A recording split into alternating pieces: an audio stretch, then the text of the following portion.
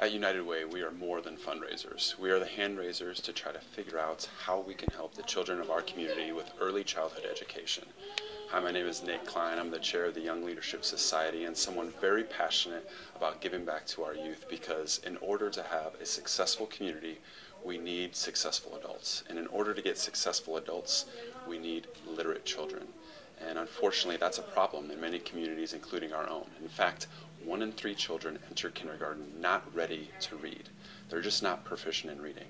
But we can do something to help, and we are doing something to help. And it's thanks to you not only giving your time, but your talent and your treasure back to United Way and other organizations for programs like Head Start, Read Ahead, and others in our community making a difference. Now, it's really important to understand that these programs are happening, but I think what's even more important is to connect it with people.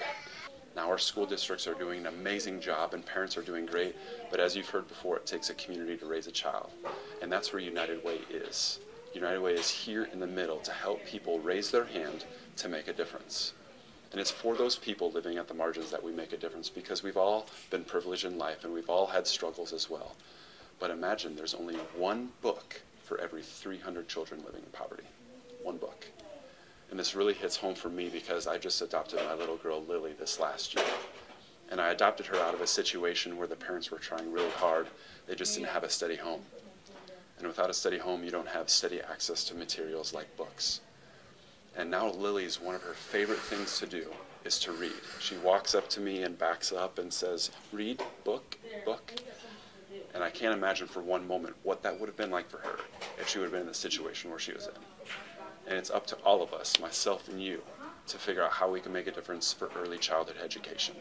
Whether that's giving of your time, talent, or treasure, finding something you're passionate about, and getting involved. And there's some amazing ways to get involved. You can give of your money, which we truly appreciate and will put to work with programs like Read Ahead and Head Start. Or you can say, hey, I want to get involved in programs like Volunteers and Proficiency and other programs at schools just to read to children. Because sometimes that's all it takes, is to showcase that it's important to read. So I challenge you to give your time, your talent, and your treasure for early childhood education, because in the end, it truly makes a difference. Thanks.